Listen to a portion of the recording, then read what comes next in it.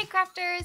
So in today's video, I'm going to be tackling a project I mentioned recently, and that is my dresser. So the way it is, you can see these pictures now, how there's the mirror on the one side, the corkboard on the other, and basically it's just a mess. So it definitely needs some updating. So what the plan is, we're going to clear things off of the left side where the corkboard is, and we're going to put up a fancy background, some kind of collage something, and then turn it into a jewelry board.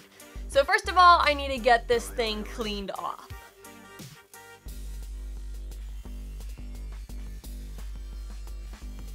Alright, so now that that area is cleaned off, I'm going to be making a collage as the background for the jewelry display board.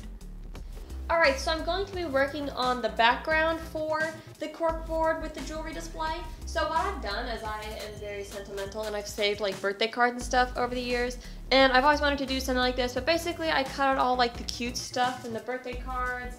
I have some words and phrases here.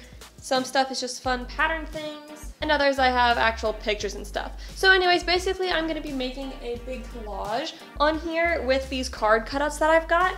I'm going to be using Mod Podge, and I've got a sheet of cling wrap that's going to be the back of it, and I'll probably do another sheet of cling wrap over the front of the collage, just so that way it all sticks together really well. So the side that we'll be looking at here will be the face up side, and then maybe I'll put another sheet of cling wrap on the front of it just to hold everything down really well with the Mod Podge.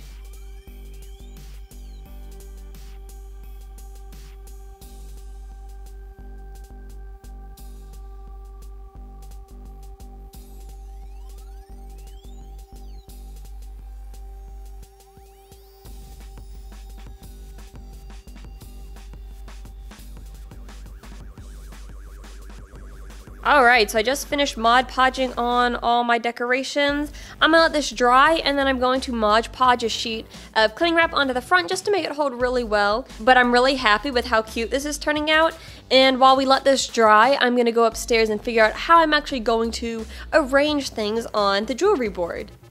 Alright, so here's the basic look so far for the jewelry board.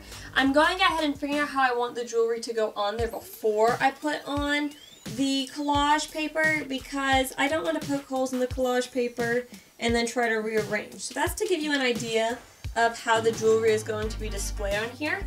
Some of the features that I'll mention is, first of all, these shot glasses. I think these are super fun. Those are going to be a great spot to store studs. I also have a pair of dangly earrings in the one at the right, so they've got kind of a chain, so I'm able to hang that over the side, or I could hook danglies on the edge of the cup.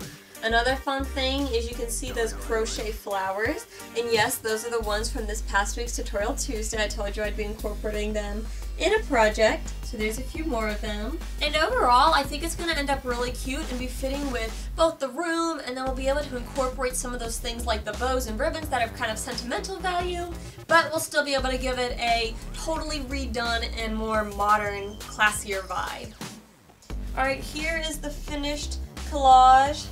There's a couple spots where there's still a little bit of white from the Mod Podge that hasn't dried yet, but I'll be able to still put it up and let the Mod Podge finish drying. Some of my favorite features, I really like this Better Late Than Never. That was from a late birthday card. I thought that was funny. Also, I had to incorporate Winnie the Pooh there, which, fun fact, the author of Winnie the Pooh and I share the same birthday. And then there's just lots of fun, cute little things all over here, all made out of birthday cards, so lots of fun. So I just need to trim this, and then it will be ready to go up on the board.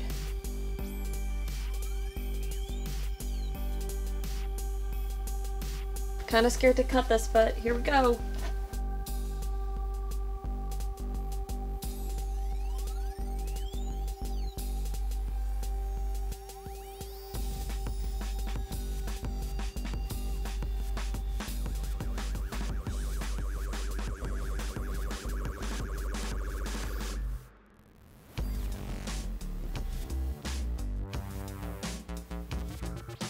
Alright, now we've got it fit, so I'm going to use some staples, just normal pieces like this, and I'm going to break them off using needle nose pliers. So I'm just going to kind of grab it right here, just a couple, and bend, and just like that, I removed one. And so I'm going to put these in the corner, and I will press these into the corkboard to hold the backdrop on. You'll notice I used just a normal push pin to first make a hole, and then I popped in the staple to hold it in place. So So I'm going to finish up with that, and then it will be time to put up the actual pegs and things for jewelry.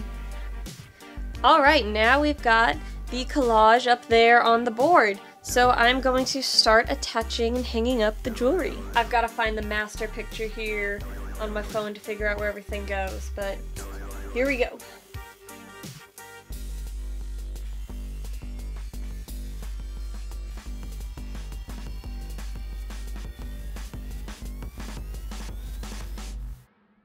I'm gonna use a flower on this one. Alright, so there's the necklaces. Now I'm gonna put up the shot glasses.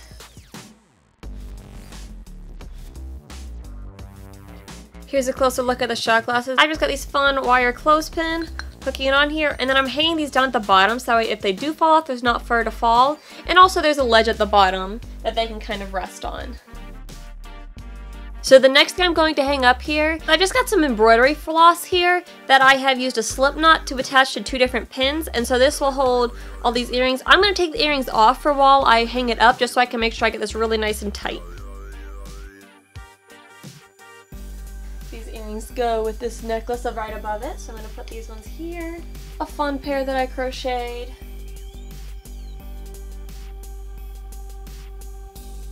And there's my first section of earrings hanging up. So I'm going to put a couple more of these up and then I'll show you the finished look.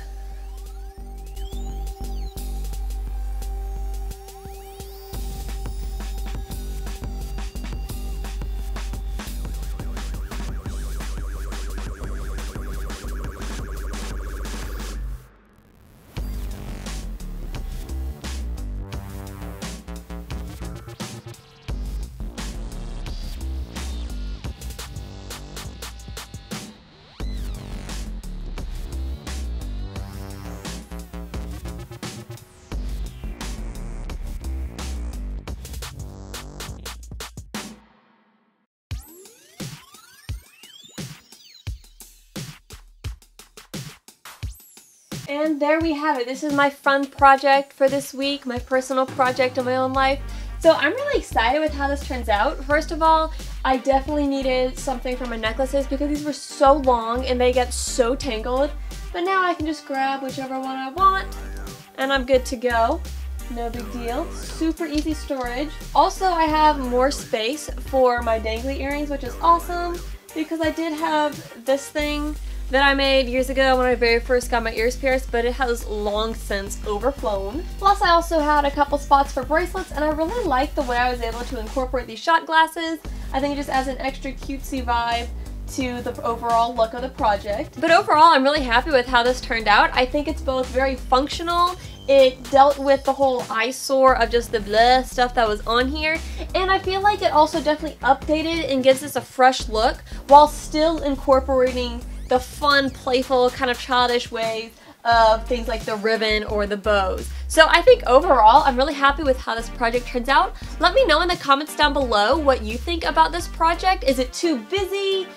Should I have arranged stuff better? I'd love to hear your thoughts. And maybe this will inspire you to try something similar too. You don't necessarily need a corkboard already attached to your dresser mirror setup. You can just buy a corkboard at the store, make a collage using Mod Podge and cards or tissue paper or whatever you have on hand, and you can turn it into a really cute collage jewelry display board for something like in your dorm room or just to hang on your wall or wherever you need some extra jewelry storage. So I hope you all enjoyed this week's video. Don't forget to give it a big thumbs up and make sure you subscribe to my channel. Happy crafting! Story time, or how I got this necklace. I get compliments on it all the time, but the funny thing is I didn't actually buy this necklace somewhere. No, that does not mean I stole it. So I actually got this at an arcade place, that Dave & Buster's place. It's like arcades. They had a jewelry claw and it actually worked, and I was there with some friends. One of us was beside the machine, I was in front of the machine, and that's how I got this necklace, and it's awesome.